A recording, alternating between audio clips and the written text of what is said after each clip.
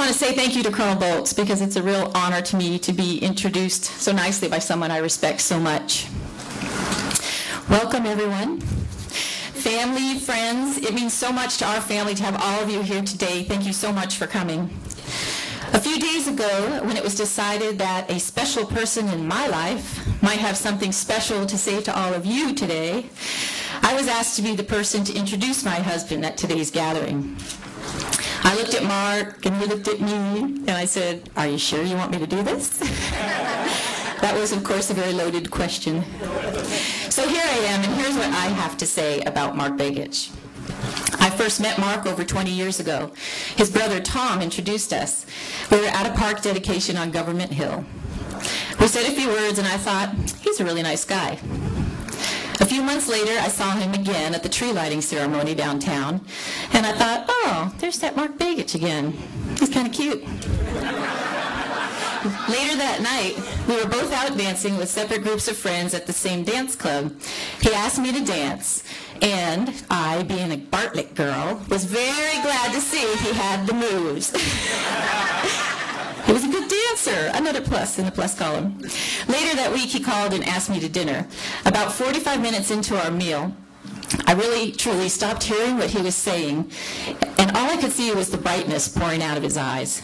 I think I knew at that moment that this was the man I wanted to spend the rest of my life with.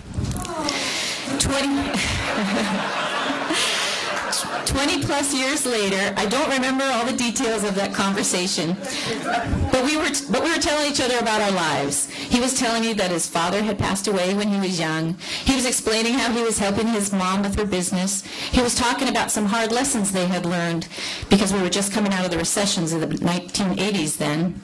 But he was very, very optimistic about the future and how things were going. He was talking too much, like he sometimes does, because he seems to know so darn much.